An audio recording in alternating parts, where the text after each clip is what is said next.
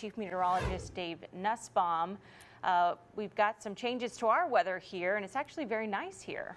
Yes, wonderful, beautiful weather here compared to what they saw in Florida, although today was a beautiful day as they started their cleanup. One of the things we've seen here, and even down in Florida, I've seen reports as far south as even San Antonio, Texas, the Northern Lights. This is from David Graves looking at Lake Purdy. You can see some of the colors there off in the distance, and maybe you can see some as well from your backyard.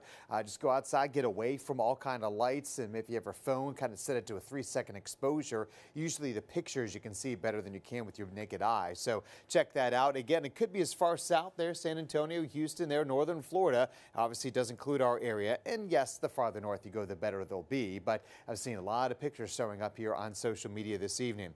Our weather is pretty quiet, pretty clear out there. You can see Milton, now a kind of an extra tropical system as it's merged with the front, is now sitting well off the east coast of the United States. And we're just dealing with some northerly winds here, keeping things pretty quiet. Outside of Milton, we still have Leslie out there in the tropics and an Invest 94 that could try to develop into something, but fortunately no threat to the United States with any of these systems. Looking pretty good out there right now, and planning ahead, we are talking about sunny and warm weather as we head toward the weekend. We will see some cool, comfortable nights ahead as well, too. Right now, it's still pretty comfortable. 62 from here to Alabaster, 55 right now, Jasper, Coleman area, 57 Anniston. Same for you down in Alexander City as temperatures are looking pretty nice. But tomorrow morning will be chilly in spots. How about 48 degrees from Gadsden, Asheville area, Talladega, back to Coleman and Jasper. So want that jacket as the kids head to school tomorrow, those that are on our fall break. 52 here in town, 54 for the low in Tuscaloosa. And then tomorrow after a cool morning, we'll see plentiful sunshine in the afternoon. Temperatures warm up to only about 80 degrees, about what there should be this time of year. Football Friday for the high school kids tomorrow. Yeah, nice weather expected, 69 degrees at kickoff. How about dropping to 59 by 11 o'clock when most of those games have wrapped up? But we do warm up for the weekend. We'll start chilly on Saturday, but then warming back up to 83 and 85 degrees there. Nice and toasty for us, but we do have some changes in the wind. Not for the Alabama game. 11 a.m. kickoff, a little early against South Carolina, 73 degrees, warming up to 81 by the end of the game. But with all that sunshine, don't forget your sunscreen.